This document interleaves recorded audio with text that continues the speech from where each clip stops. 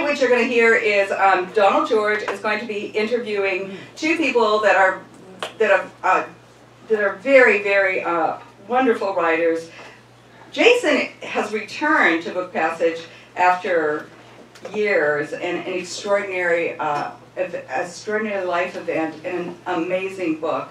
So Jason was actually one of the small fry, like me, like so many of the other participants at one time, and now he's this amazing writer. He was here close to the beginning. I think went to the Writers Center for a little while, and really learned so much at the conference, but then went on to become a wonderful writer. And I think that this is our village, and this is where we get the tools to go out into the world and be able to do what we end up doing as journalists. So Don is going to be introducing him. His book, The Way of Wanderlust, is here. Yeganeh is also on the panel, Jason's wife. She was a prisoner in a prison in Iran for 72 days. And I just heard her speak about her Committee to Protect Journalists. It's an incredible organization, and she's doing a lot. I can't wait till you hear what she has to say. And then Jason will be talking about his 544-day ordeal as a prisoner in an Iranian prison, not knowing what was going on with Yeganeh for part of the time. It's a beautiful book. It's romantic. It's a book of strength and love, a story about place and the deepest, darkest corners of person. And I'm just so honored to be able to introduce them. It's going to be a lovely night. Donald, take it away.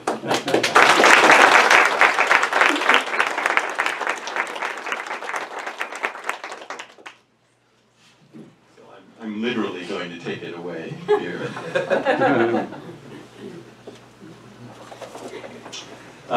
Thank you, Linda, very much for the wonderful introduction. Thank you all so much for coming here tonight. It's wonderful to see so many people. And I want to especially thank Jason and Yeganeh for being here. It's really, really a pleasure, an honor, a privilege to have you here. So can you hear me okay in the back? So I actually didn't realize until very, very, very, very recently Jason's original connection with the Book Passage Travel Writers and Photographers Conference. And I was delighted to find out about it. But can you talk a little bit more, since we are here? Sure. Once upon a time, you were actually a participant sitting in those chairs looking up here at the stage. That's true. I've been coming to Book Passage since I was in high school. This was my bookshop. I grew up in San Rafael, and from a pretty early age, I spent a lot of time there. I think most of you who are similarly aged, between maybe 20 and 60. If you're local, you probably got your first driver's license, like I did right here. And this is kind of, and went and stood in line to watch Star Wars movies, right over there. And so this little stretch of road has been an integral part of my life since I was a little kid. I came to the Travel Writing Conference for the first time right after I graduated from college in the year 2000. And I knew that I wanted to write professionally, but I wasn't sure how you go about doing that. And I had the fortunate opportunity to travel to many countries at a young age, and knew that I wanted to do more of that. So this was a wonderful experience for me. You know, I learned so much from some people who are still on faculty, including Don and Linda. Linda and I have taken several classes from Linda over the years, and it's really exciting to be back here. And in that first conference,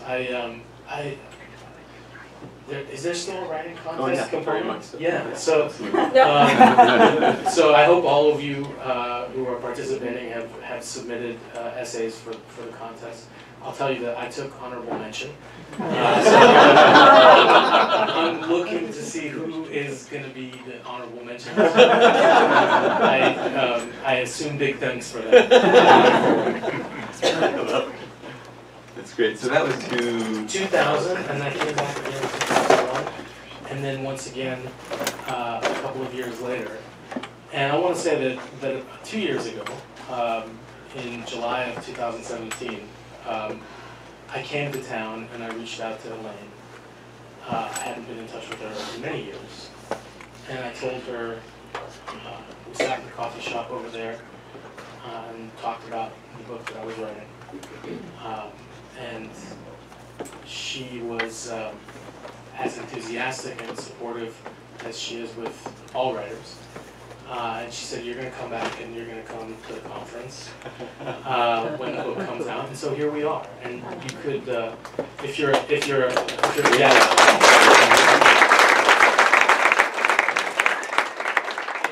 working writer or an aspiring writer, you could have no better friend than Elaine and Book Passage. So it's a really special place.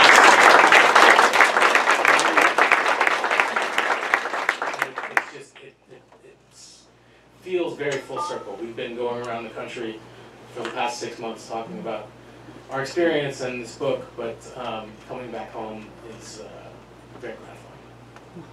welcome home. Thank you. Great to have you back. Well, that's pretty inspiring, I think, for a lot of people who are here at the conference for the first time or the third time or the 12th time, what you've done with your career post-Book Passage. Can you just briefly outline for people kind of the trajectory, your professional trajectory, Sure. so we have a sense of that? Yeah, so I was,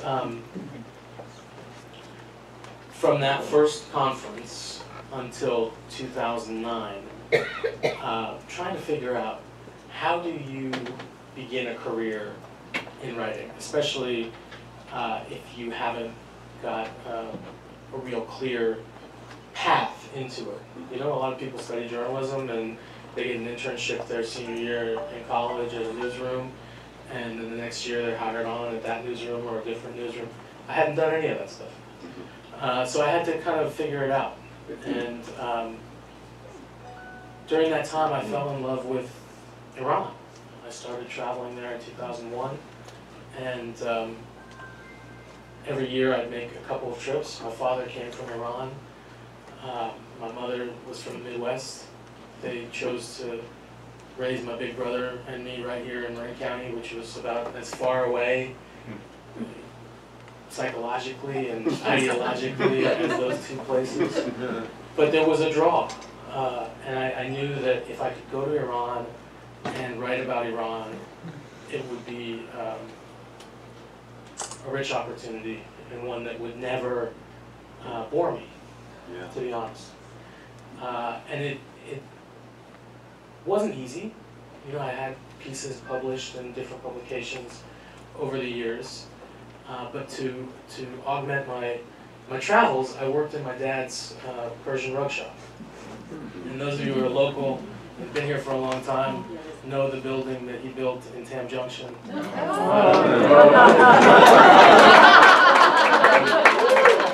have a few customers here. But don't ask me about anything that's happened in that shop post 1986, because that was the last time we were there. You know, I ended up working with my dad in Petaluma, where he had a store for a long time. And then I opened up a shop myself in San Francisco, right off of Union Square, in the spring of 2008, which was not exactly. And you know, before the crisis hit, I remember the first day I was open. I had big banners in the window, grand opening sale, and all of this.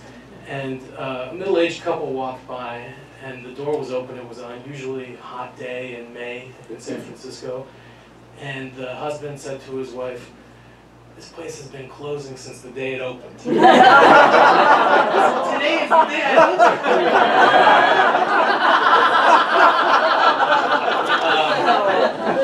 So it was rough from the start. October of 2009, you know, 5 months into this endeavor, I realized that this was not going to be an era to sell Persian rugs. It was probably an era to sell Persian stories. And I closed the doors of my shop in May of 2009, bought a one-way ticket to Tehran, which to a lot of people seems pretty rash. But that was right before the big election in 2009 and ultimately the Green Movement and the protests that followed. And until the day I was arrested, I was never out of work. And that's, I don't want to spoil the ending for aspiring writers, but that's a pretty rare thing. So if you can find an opportunity that's, or a gig that's so consistent that everybody in the world wants to publish what you have to say about the place, you're on something.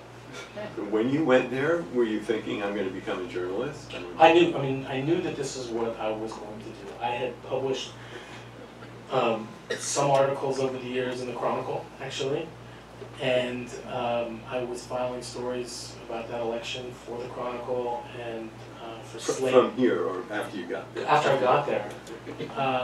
And the day before that election, I wrote a piece that ended up getting picked up by New York Times. And that was really kind of the beginning. And what happened after that? What kind of was the next phase? Well, I mean, the very next phase was that election happened and journalists were kicked out of Iran. And I was told to leave as well, and I left for a period of time. And that's when I met Yegi. We happened to both be in Dubai for a short period of time and had a chance encounter. And that was 10 years ago last month. Wow.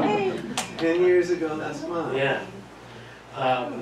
And you know, I came back to Iran, and from the end of 2009 until 2014, and up until now, I was the only U.S. citizen working as a correspondent in Iran on a permanent basis.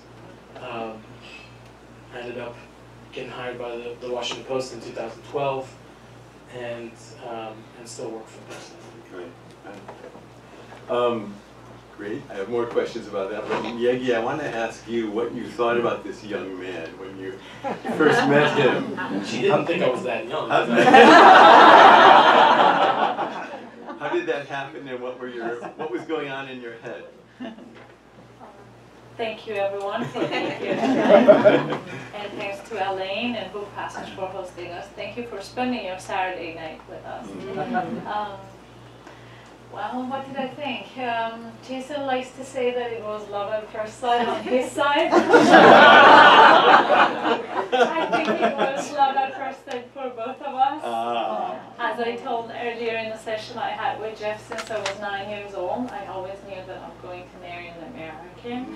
Wow. I had no idea because I was always fascinated with the culture and I always wanted to travel and see this amazing country and meet the people and get their real stories.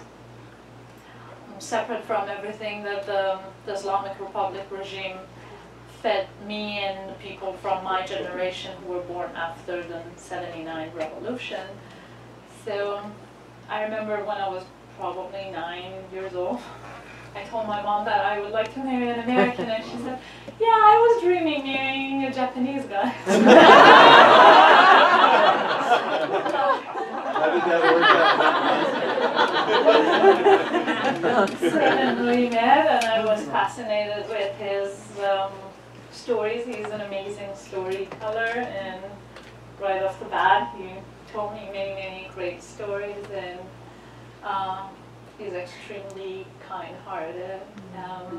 It was very important for me that he grew up in an incredible, open-minded place like Marin County. At the same time, because of his dad, he had some exposure to the Persian culture and the language and food, everything. So it worked out perfect.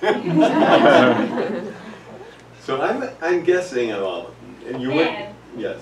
I'm sorry for interrupting you. I remember, if you grew up in one of those third world countries, you either want, the parents constantly tell you that you're either going to be a doctor or you have to marry a doctor, something like that.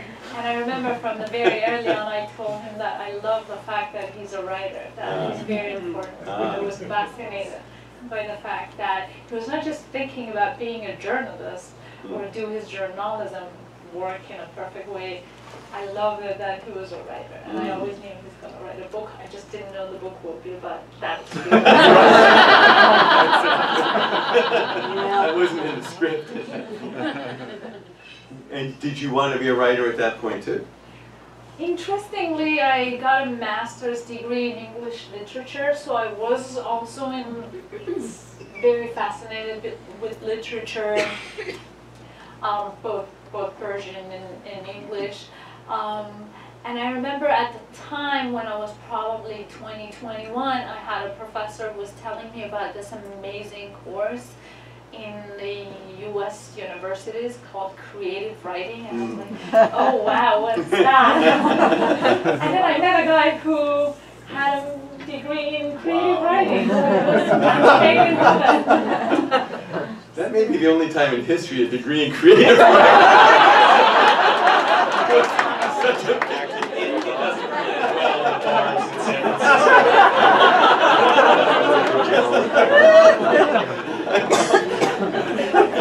before he was a correspondent for the Washington Post, and I remember he was telling me that I'm not going to be rich.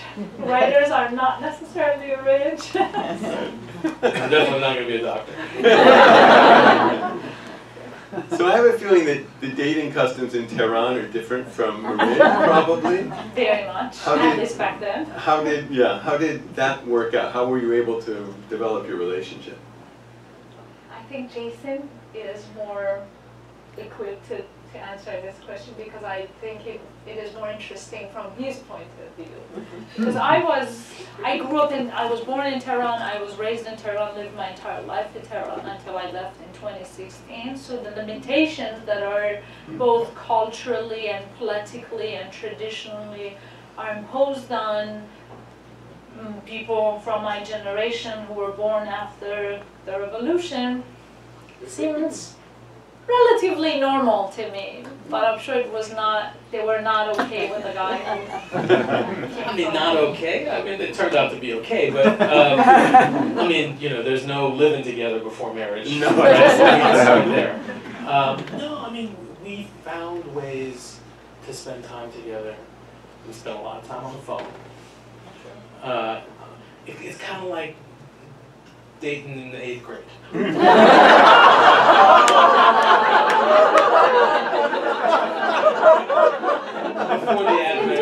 Before the advent of text messaging, we spent a lot of time. I think it was a really sweet courtship we spent. Yeah, he showed me a lot of Tehran. We went to museums together and parks, and it wasn't like we were taking trips around the country together because you can't do that. And it's incremental, right? I met her sister, and then months later I met her mom. And a couple of years after that I met her dad. One step at a time. It was challenging, but it was also, I was part of a very small community of other dual nationals, right? And we were all navigating the same situation. So it was unique and different. And everything about it, alcohol, for example, is illegal in Iran, which makes it, again, like drinking in high school. We don't do that here, right? But you get a thrill out of having a beer when you're 33 years old. This excited for a beer. Yeah. As Jason says, Iran is a very fascinating place, and it never disappoints until it really disappoints. So it adds to the level of fascination. Absolutely. So I wanted to ask you both, because Iran is absolutely such a fundamental part of your lives. What is it, well, first of all, I want to ask you, what did you fall in love with in Iran at first? What made you kind of love with Iran? So many different aspects of it, but I think that to pinpoint it, it was the place that I visited that was completely itself, right? You know, you can go to anywhere in Europe and feel like you could be, there's a corner of every city in Europe that makes you feel like you could be in San Francisco or New York or London or wherever. When you're in Iran, you're in Iran. And what does that mean when you say that? What's well, an image? I mean, so you know, you walk down the street and you know, you wonder where the McDonald's or the Starbucks is, and it's not there, right? And so that's kind of cool. But also, there is a self-contained element of it where, you know, you're in a city like Tehran that has 14 million people. It's very frenetic and chaotic and lots of traffic. But everybody there feels as though they can have a conversation with everybody else. You know, you get into these taxi cabs that are shared taxi cabs. It's like the Uber pool before that was a thing. So you know, you get in a car and there's a driver and you don't know anybody else who's in there with you. And it's a very intimate experience. They're tiny little cars and there's 3 people in the back and there's one guy driving and one guy riding shotgun, and industrious drivers put one person in the middle between him and the passenger. And you might be straddling a stick shift because all the cars are you get to know people in that sort of environment. And I think sort of the barriers to basic human contact are lower, but deeper human relationships don't come easy. And so it's a challenging place to figure out, and one that I never once got bored while I was there. And you were always kind of trying to figure it out. You're still trying to figure it out. And you probably feel the same way about Japan, right? Absolutely. You know, and so it's like it's that kind of curiosity that fueled my experience. Yeah, endlessly intriguing. Always. Yeah. Yegi, what do you love about Iran? What don't I love? It's my home. It's my, yes, I love America, and I'm extremely appreciative about America adopting me. We're so happy to have you. Thank you. In fact, I'm a new citizen. I'm a new American. This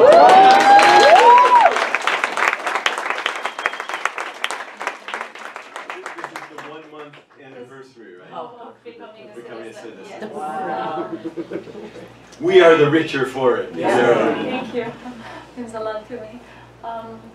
But that's my home, that's my identity, that's where I grew up, that's everything I know. That's where all of my memories have formed. All of my best friends, my parents still live there. I have siblings there, so it's everything. And then after all, for nothing but 2 things, because of my job as a journalist, and above that, for marrying a guy who is only half foreign, I have been I have been banned from my country. So that's extremely painful.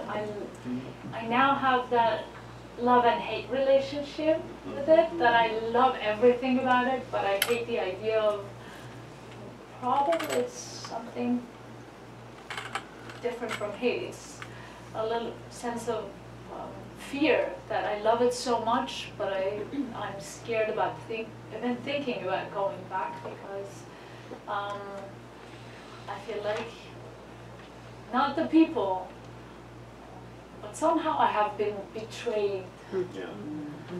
They took my husband hostage. They made me feel miserable, and I still have many fond memories of many good people. There were taxi drivers who took me around for more than a year when Jason was in prison, and they never charged me. Wow. Just because these guys have such great hearts. And as Jason said, the human relationship is so deep. And every time I remember I told that guy that, please, this is not acceptable, you have to charge. He said, I will never charge a woman who does not have her husband with her, or the protection of her husband. Any day that he's out, you can ask him to come and pay me.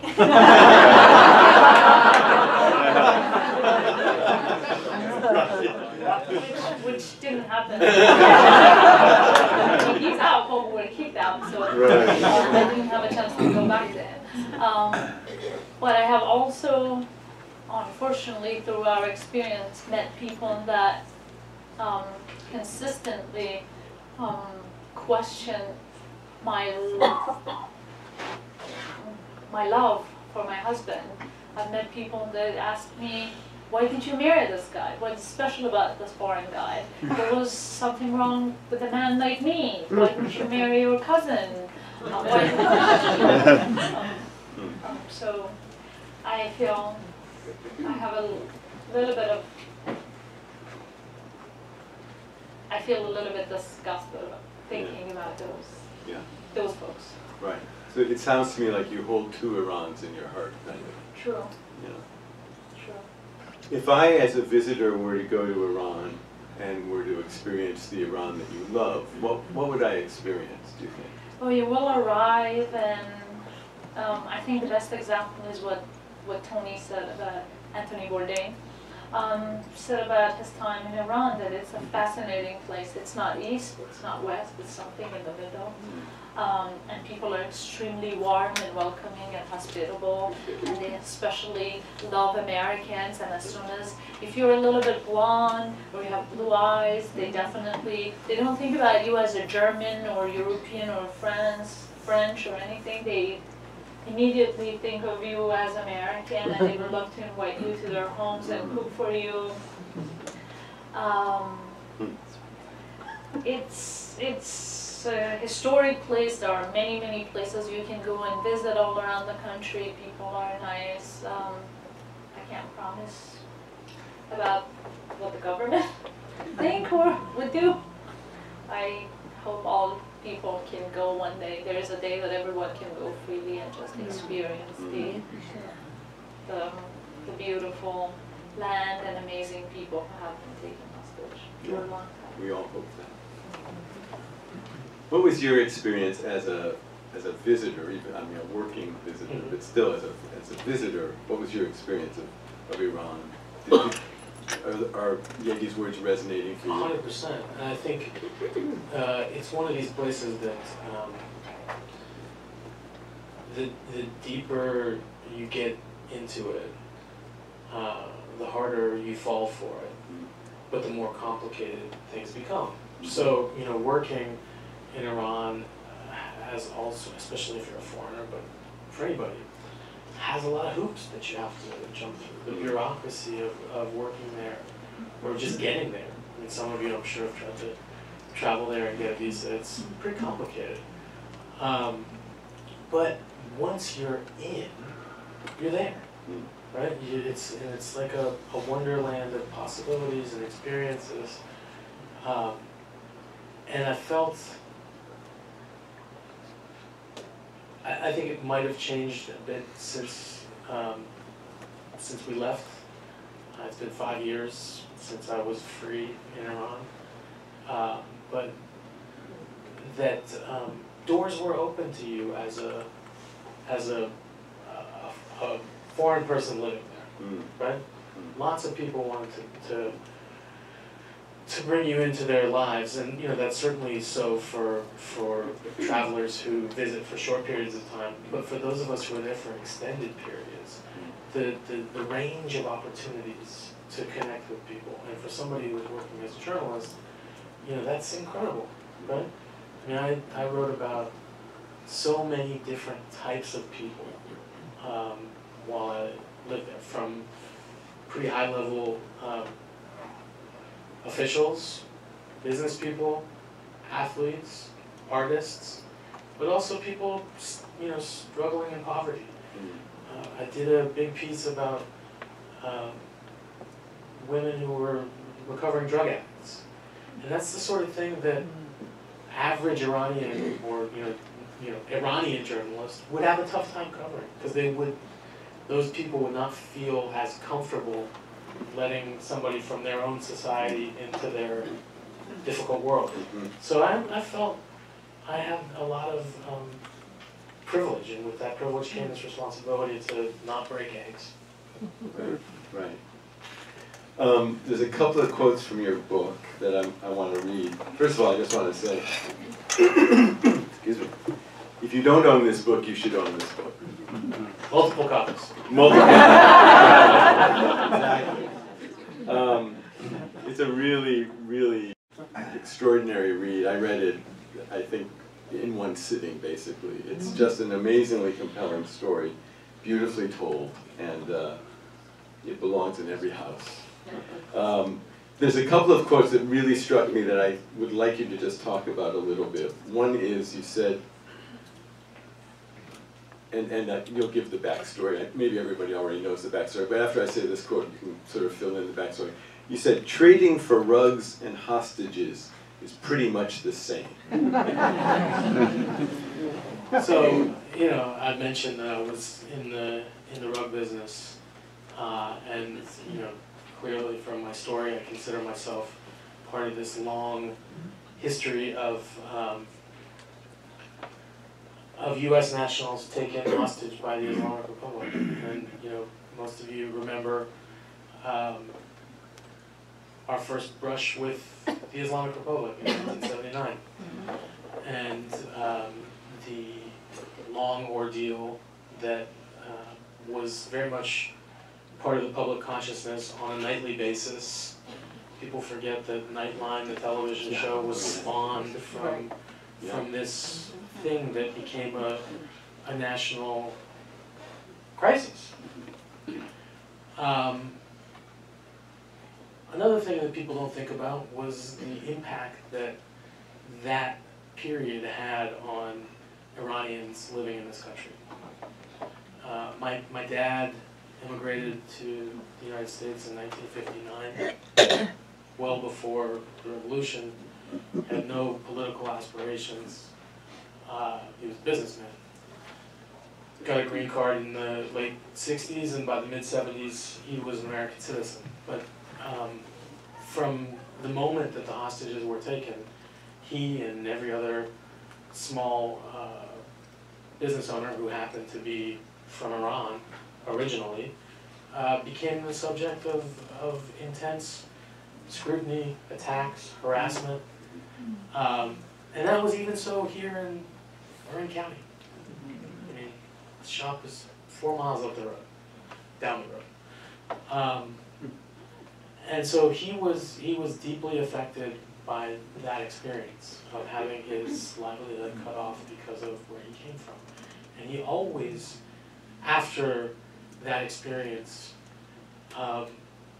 when asked, where he was from, because my dad, some of you might have known him, met him, spoke English very well, but with a very thick accent. He was more of a numbers guy than a literature guy.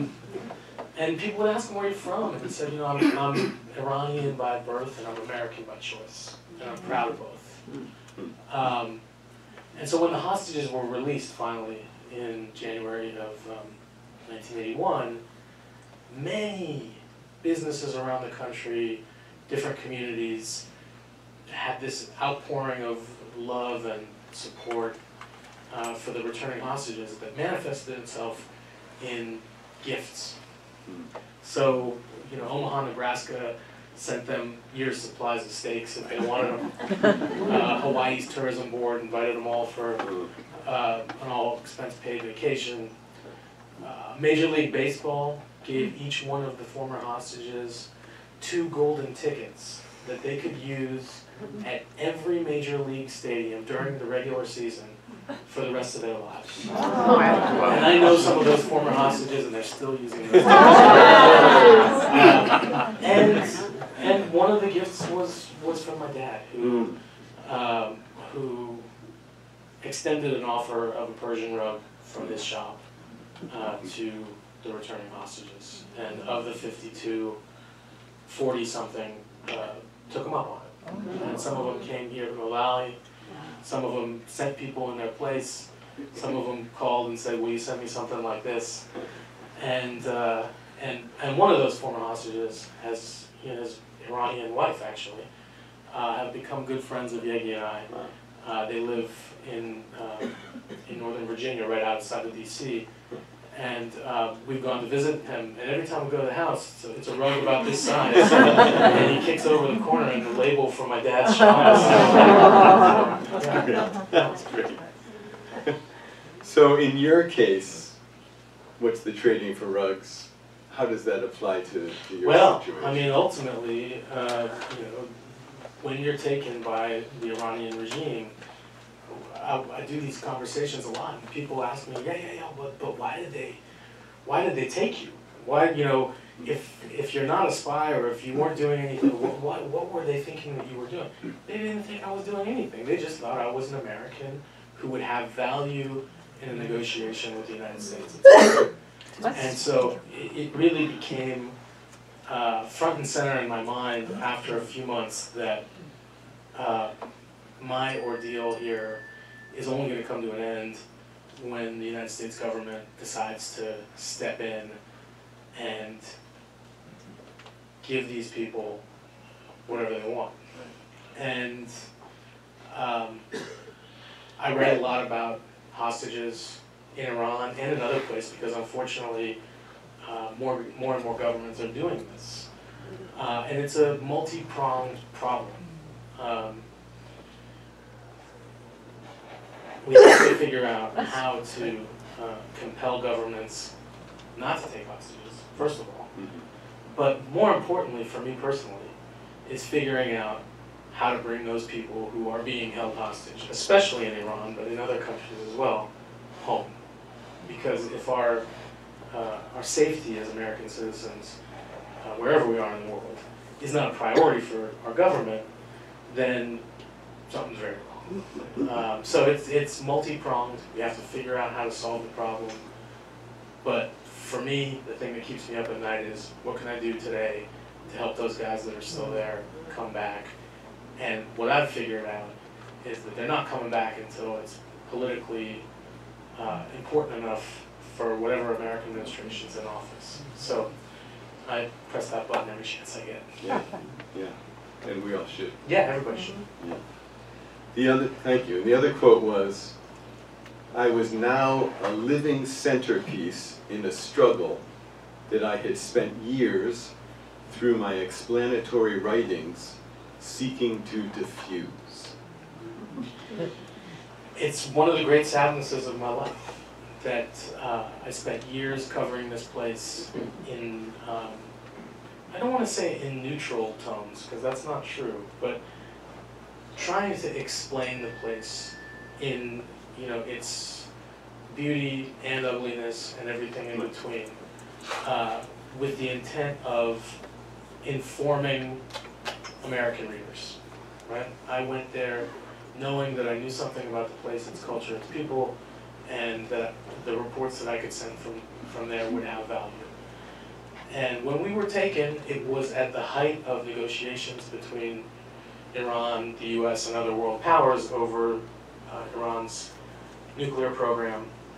And the fact that I got caught up in the middle of that and became, a storyline in the story that I've been covering, it's not anything that any journalist ever hopes to happen. And then when it does, it's very rare that that journalist has the opportunity to write about it ever again. Because unfortunately, most people don't come home. If you become part of the story, more than likely it means you didn't come back. And so I came back and decided that I was going to finish that story and report the heck out of it, and hoped that the product would resonate and would explain something that still hadn't been explained. Yeah, thank you.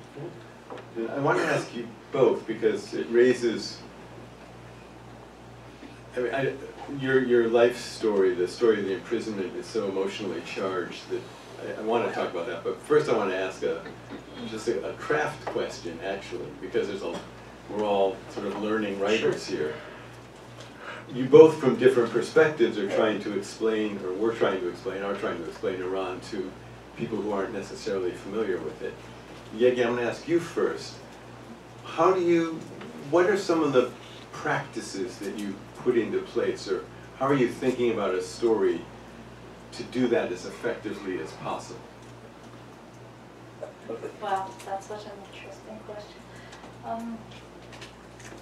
First of all, I always try to make sure that my audience, whoever they are, I do a good job of differentiating between the government and the people of Iran, because the Iranian people are very ordinary people that you can meet anywhere with the same hopes and dreams and aspirations. They don't want anything except good life for themselves and children.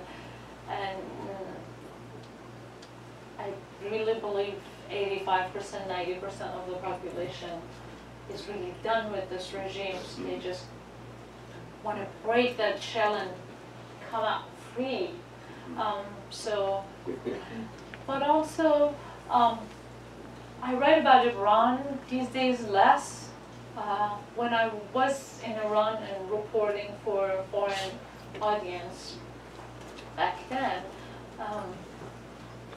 as Jason taught me to do, was I didn't need to necessarily write super hard news political stories, because I think Western people, especially Americans, have read a lot of those stories, but that does not necessarily make you learn about that society. We read every day in the news that President Trump said this, so the President Rouhani from Iran said this. It's like a constant football, as Americans say, soccer, that they are playing against each other. Instead, just tell the stories of ordinary people. Think that wherever you are from, whatever walks of life you come from, you can relate to someone else in different part of the world. Family stories. I should not spoil Jason's answer, but I love that his last byline from Tehran was the story he wrote about Iran's national baseball team. I doubt many Americans even knew that Iran has a national baseball team that, in fact, is not in like a really lower level among the international baseball league. It's doing better than Iran's soccer team. And I remember when his story came out, within 24 hours, the response he got on social media and the number of emails that Americans sent to him saying, what can we do for this team? How can we send supplies to for this team? These are the stories that people can easily relate to. If you read that story on the surface, it was the story of ordinary people, but basically the politics was within the lines. You could eventually get to that. All of this is happening because of this. The major reason is this. So you don't necessarily need to tell super political stories. Just make it relatable to the people. I think the reason that many people, no matter where they come from or what age they are, really loved Anthony Bourdain's show, and they all watched it and they got to travel with him, was because he wouldn't go necessarily into a place and tell a political story. He was getting out to a new country, talking to everybody over a meal, that we can all relate to food.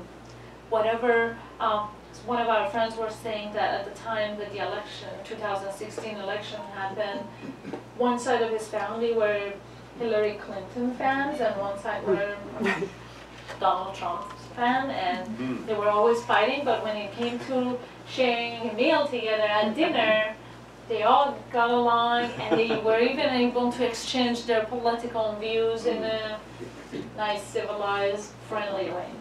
So I think just tell the stories of who we are. We're all human beings. Great.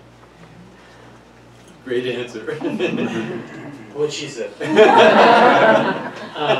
No, I mean, it was always for me really important, like you said, to tell stories of real people, because I realized that if I wanted to do it the way that everybody else did it, I wouldn't last very long. And that's not why I got into it. And there's always going to be an AP and a Reuters and an AFP that are going to tell you the story of the latest, missile test, or what the Friday prayer leader said at Friday prayers, or what the Supreme Leader said. That's all going to be there. I'm here on the ground. The value that I can add is to tell you what it's really like. And so, I try to put myself in the shoes of Iranians on a daily basis and write about how U.S. policy and their own governments and policies affected the lives of people. So I wrote a lot about sanctions, and the baseball story was basically a sanctions story. These guys love baseball, they want to play baseball. They don't have access to balls. They have to make their own mitts and bats, and they love it that much. And, I knew that Americans would read that. So this is one of these things where I made the connection between an unexpected phenomenon in a faraway place that resonated so much with readers that, like Yegi said, people were writing to me saying, how can we ship them a supply of balls and cleats and all of this? 2 days later, I was arrested. It had nothing to do with that article, but you haven't read another article like that in the 5 years and 1 month since I was arrested, because there hasn't been an American based on the ground. I read a lot of articles about what the leader said, or what Trump or John Bolton and Mike Pompeo say about Iran. Read that every day, but you don't have that granular feel, because frankly, Yegi and I were 40% of the English language news media in Iran at the time. That have not been replaced. They've not been replaced. Wow. That is the most perfect metaphor, to my mind, for what great travel writing does too, because it creates those bridges between cultures. Exactly. People who have this indivisible, or this gap between them that you think you can't ever bridge. You write a story like that, and suddenly there's this incredible bridge that you've just built, human bridge, where people feel this connection, and the great other becomes this very friendly, warm. I get it. They love baseball. I love baseball, and I mean, we're here at a Travel Writers Conference. That's what great travel writing does. Builds those bridges. Absolutely. I was incredibly inspired, moved to hear that. I'm looking at the clock and I don't want it to move anymore. So I have a lot more questions. So I'll try to, this wonderful, amazing, extraordinary, moving, compelling account, 544 days in an Iranian prison. I guess the one question I want to ask you is, what was the hardest part of writing this book? I'm trying to think what the easiest part was. No, I think so. The hardest part, and I don't want to ruin the ending, but the second to last chapter, which is the chapter that is about our ultimate release and everything that went into that happening and almost not happening. And it was. I've been working on the book continuously for about 1.5 years, and I had a deadline at the end of May of last year to deliver my manuscript, and I still hadn't written this chapter. I had about 5 days to go. I knew exactly what I wanted to say. Everything else was done. I had written the last chapter of the book before I'd written anything else. Wow. And we talked yesterday a bit about structure. Write a book the way it works for you. For me, it was, you know, write all the component parts and then, you know, take pieces of the jigsaw puzzle and put it together. But that last part was so hard because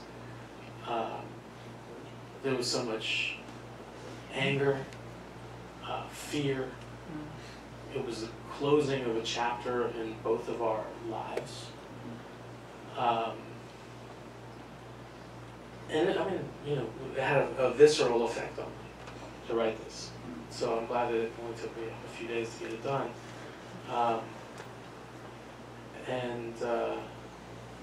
Yeah, I mean, people ask me all the time if it was cathartic to write this book. No, it's cathartic to have it done.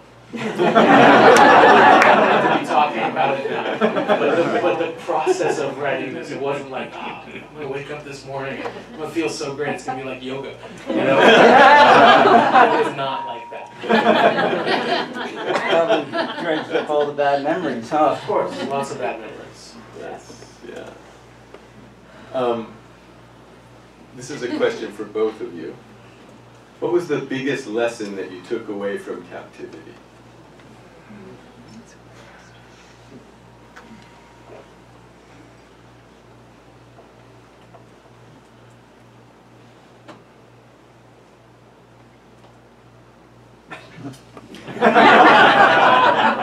I think for me the biggest lesson was that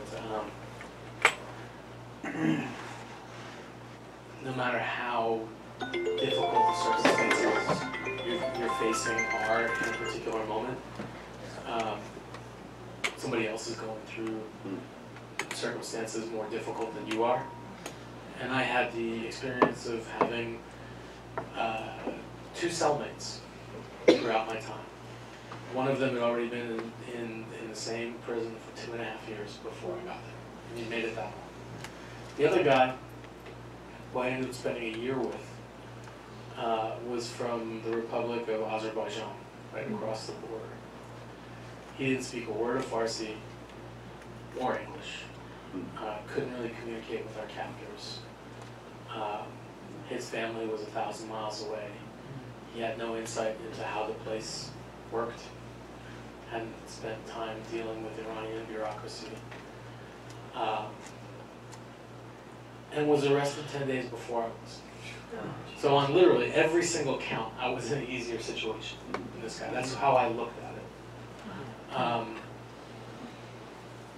And so, you know, I took that with me through the experience. Okay, yesterday was really hard. Hopefully today will be a little bit easier. And maybe tomorrow I won't be here. Right? And you just have to keep telling yourself that until you're at book passage 3.5 years later. It may sound like a cliche answer, but I think survival and then trust. If you survive many days of prison, especially solitary confinement, then you know you can survive anything else. Because I describe solitary confinement as a grave that they put you in while you're still alive. So all of your senses, you can hear, you can see, but there's nothing to be seen. You are deep underground that no one can hear you, no one can see you. And then trust, because I'm sure many of you have experienced this by different virtue, but we know our loved ones and our friends and even our enemies better when we are going through hardships. Because when life is beautiful and everything is great, everybody's around. And it's at those very difficult moments that you know your real friends. If you can trust your loved ones, if they're still there for you, if they're willing to go through this with you. So I'm now very selective when it comes to who's my friend, who I should trust, who I can't trust, and who I shut down right away. out of my life because of everything that I have experienced. So yeah. And unfortunately, there were several couples that were going through a similar experience. At least one other American who was in prison at the time with Jason in a separate location. He had a wife and children, and I remember at the time his wife was fighting so very hard for his release, and then after he got out, eventually their marriage did not last because it is such a heavy experience. And despite the fact that you are fighting for that person, the experience somehow changes you for better or worse.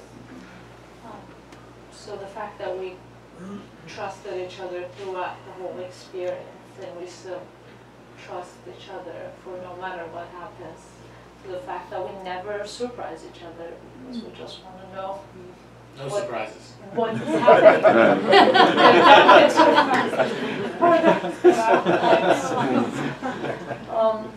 Also because we can't hide anything from each other, even for happy reasons. So, yeah, trust and so on. It's incredibly moving. Answer. I feel like we've just been given access to a little sacred moment here. Thank you. So what's been the biggest lesson since you've been free?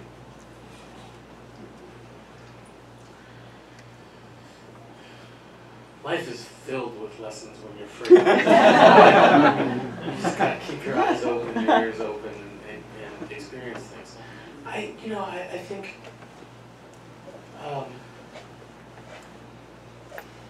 in those first days and weeks of freedom, I was sort of curious why I wasn't happier. And I mean, we all know this on a kind of molecular level, but happiness doesn't really come from your surroundings. It comes from other sources. And I don't know. I mean, I've learned to be very patient with both of us, and less patient with some other people, right? To Yegi's point about knowing who to trust and who not to trust.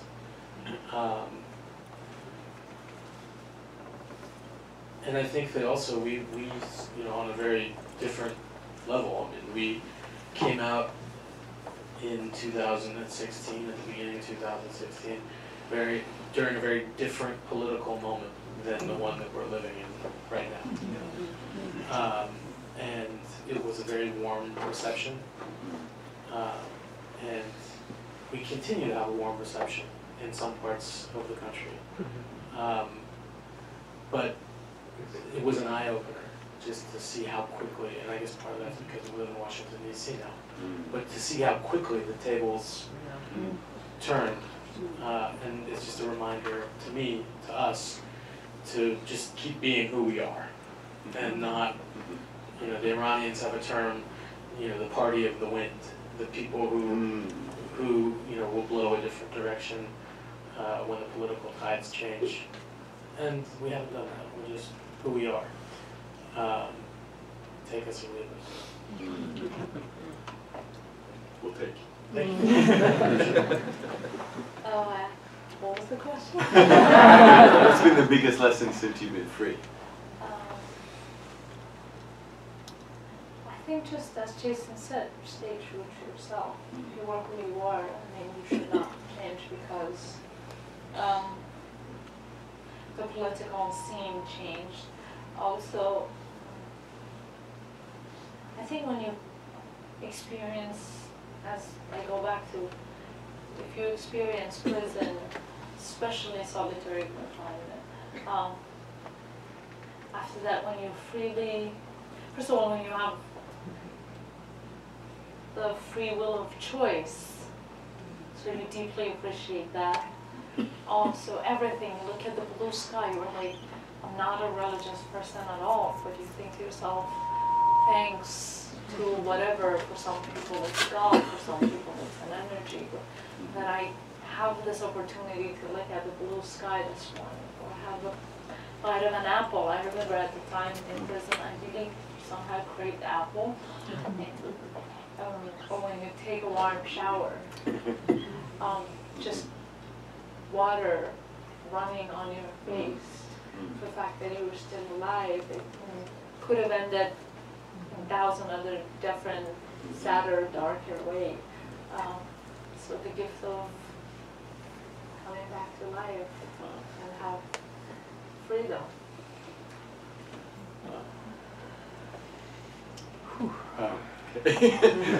So I'm going to open it up. I'm going to open the floor up to questions. There's been a lot written about the danger that journalists have when they're overseas, and perhaps now even in our own country. But some of us who aren't as knowledgeable are very concerned about how can journalists be protected.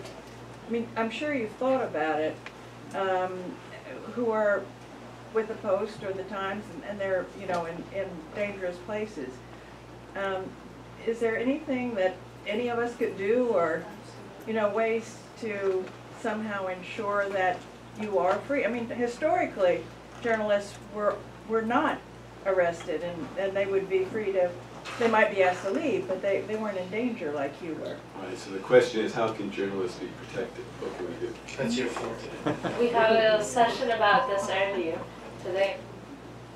So right now I work for the Committee to Protect Journalists. And what we do is to document every attack, every assault, every threat that is imposed on journalists everywhere, globally, and also here at home. And I think journalists, whoever they are, whatever they write about, whatever their views are, should be free to report and bring us information, because what would we'd be without not having information about other places, even other corner of this huge country. Imagine if you never hear about whatever that happens in DC or New York, or if there's a flood, things like this. It starts from every single one of us. I would say by, as I said earlier, by support your local journalists, and then when it gets to the bigger scene, keep people in power accountable.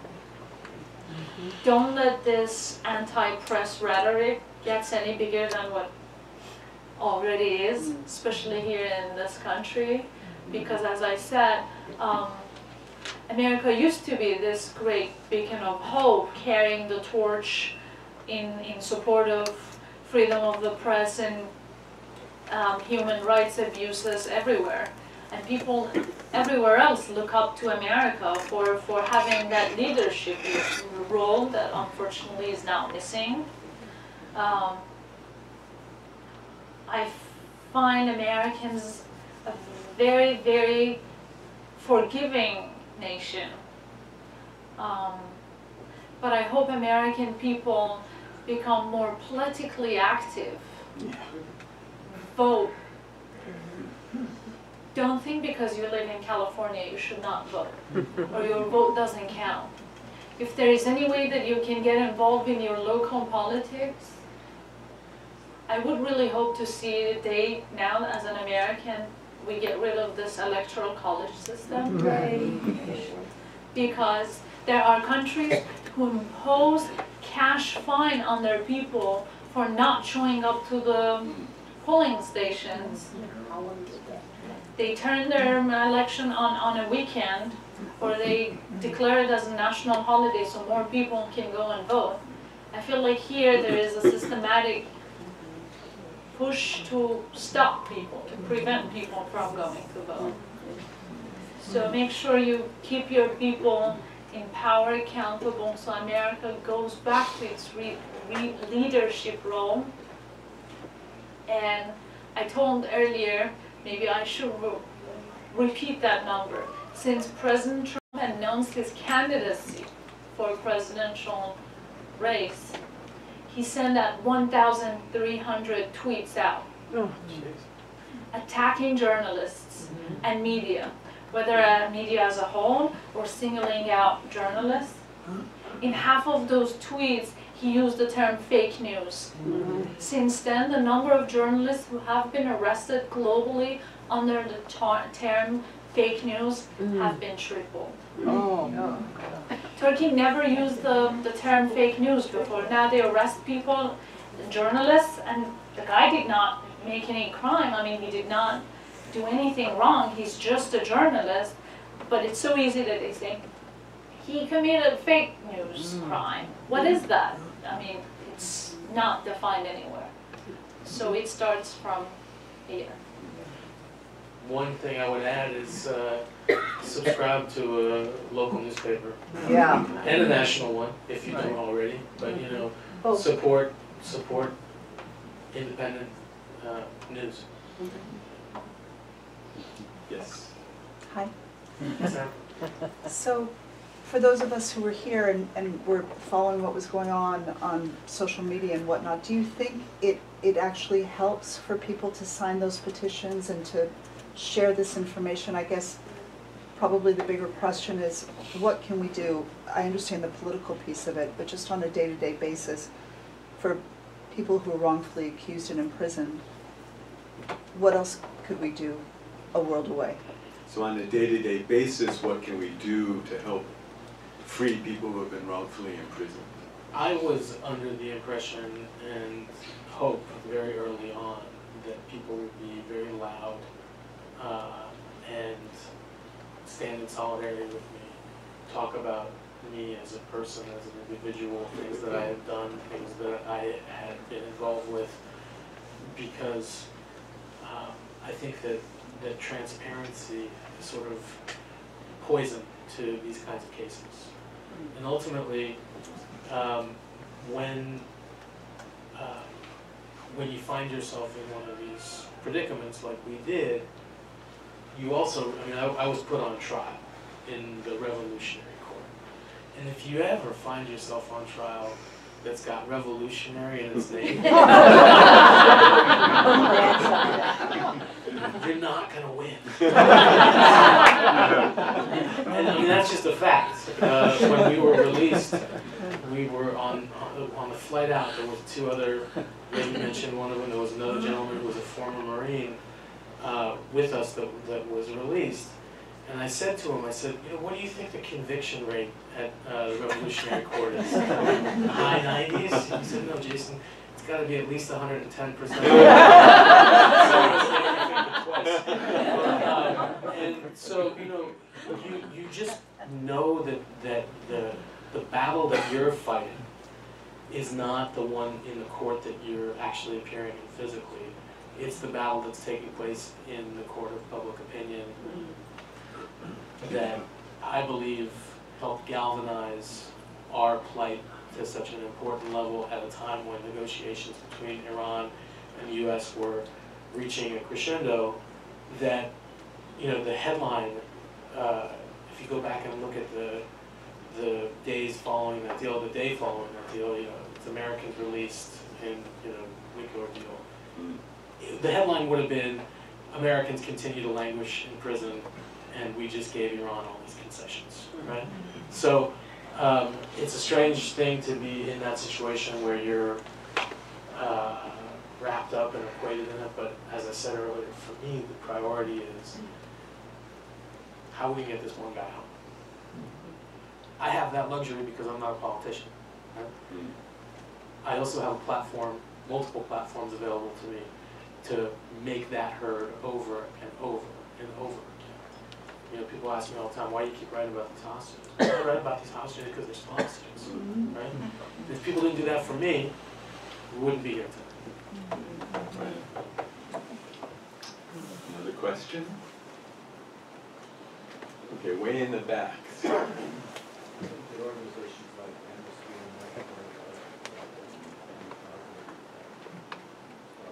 I didn't quite. Amnesty International, take an organization like that, has any positive effect in helping resolve this problem? Does Amnesty International have a positive effect in cases like this? No. Unfortunately, no. I think they have they help publicize it. But they don't have any political power in terms of, in a country like Iran, they don't even let Amnesty International officials or like a delegation from Amnesty International or UN to come in to observe elections, to meet with prisoners. No. I mean, something is better than nothing. It's better to have organizations like that, as Jason said, to raise awareness and bring publicity to those cases, but they don't have any political power. As a practical matter, is it easy or impossible or difficult for the two of you to communicate with people in Iran now? Not impossible, not easy, and something that I think we're always very aware of. I mean, I get people reaching out to me all the time. More often than not, I don't respond unless I know them. And the people that I do communicate with, that I do know, that aren't relatives, you know, I try and find other ways to communicate with them than, you know, obvious ways, because I just assume that they might be under surveillance. Does that answer that? Okay.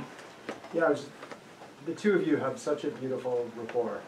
Just the trust you're talking about is so obvious, and you guys are such a team. I'm just curious, in the writing of the book, Yegi, were you like, was there? I mean, I assume you guys talked about it. I'm just curious what your involvement in it was. If you wanted to be near it, if you wanted to be away from it. So the question is for Yegi, what role, given the fantastic, beautiful rapport that you two have, what role did you play in the writing of the book? I think there were moments that I was really close to the, first of all, I was really close to the entire process because Jason was writing major parts of it at home. But then there were stories that I read the first draft before he shared with other people, or I read them several times, and there were parts of it that we talked about everything, not because of the book, but right away. Imagine as a couple, when we first got out of Iran, we spent many, many nights staying up just talking about every little things that I knew about after I was released out from the outside world, and little things that happened to him while he was still detained that I wasn't with him, so we talked. I think it's really fair and safe to say that we try to make sure there's nothing that we hide from each other, because many people, for example, come out of these experiences, and if one of them has been physically assaulted or is psychologically so disturbed they never share with each other, we wanted to make sure there are not secret dark moments that we don't know about between the two of us. And so the rest of it, I think I was pretty close to the entire process. Incredibly close, and I mean, it was very important on a kind of mechanical level to figure out timelines of events, what was going on in the outside world, things that were said to her by officials or my brother or my mom. I mean, just figuring out the whole thing. But then also on a kind of a support level. I mean, writing the difficult parts of the book, there were weeks on end that I was suffering from nightmares. Every time he had a nightmare, I knew those weeks he's writing about the hardest part of the experience. And I mean, it's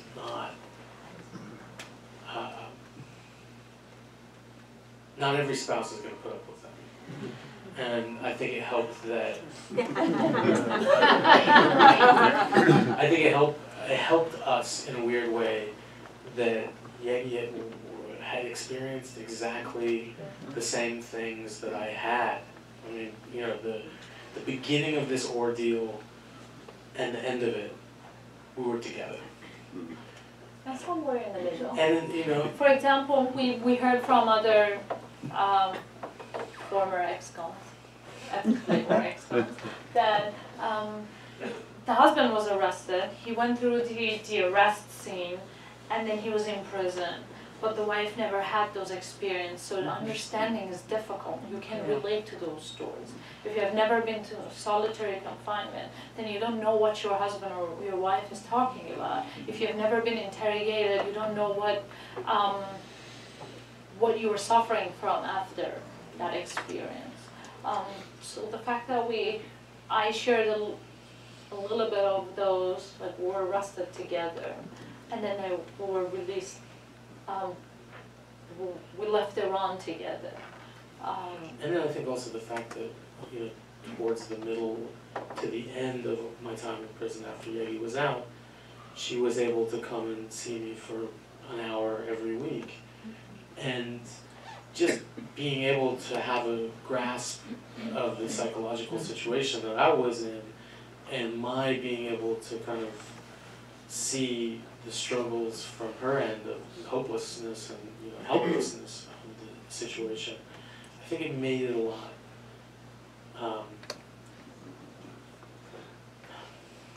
I don't want to say easier, but you know, it made it possible for us to be softer on each other when we came out. And understand it. Yeah. I think, given the time, I'm sorry, maybe you can ask later on, but I'm going to ask one more question. Sure. I saved one easy question for last. So given both of your amazing journeys in life so far, I'm wondering now, and I'll ask Yegi to answer first, and then you, Jason, what do you feel the purpose of your life is?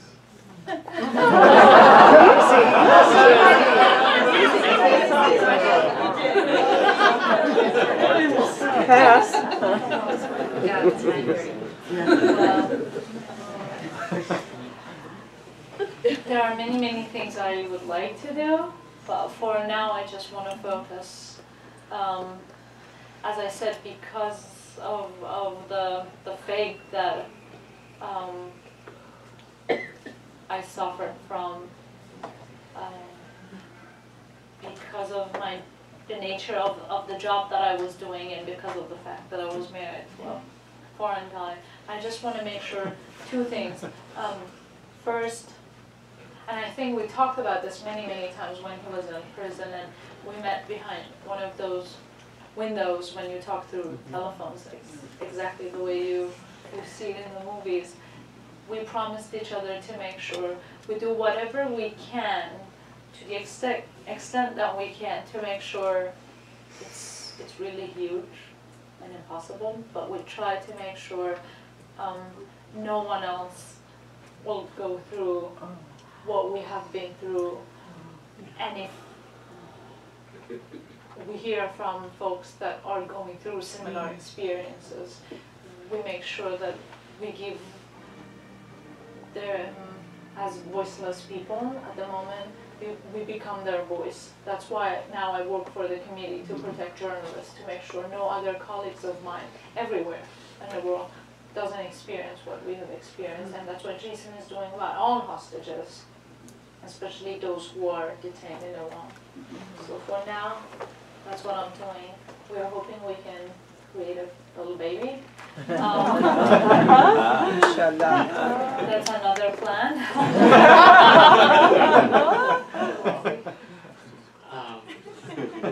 Agreed 100%, but I also think that it's part of our purpose to live our lives and enjoy them and do the things that we want to do, but do them in ways that enrich not only ourselves but other people as well. So, you know, we try and be, you know, light imprint campers. And I mean, I just like to continue experiencing things and writing about them. I mean, I think my purpose was to explain a place and a situation that most people don't have the opportunity to get close to, and I did. And now we're in a different place that most people don't have the opportunity to get that close to. And so I continue to do the same thing. And I hope that that's something that I can continue to do throughout my career and my life, because it's what keeps me engaged and interested and excited. And I think that there's value. I just want to say it's been such an honor and privilege and inspiration to talk to you both. Thank you so very much.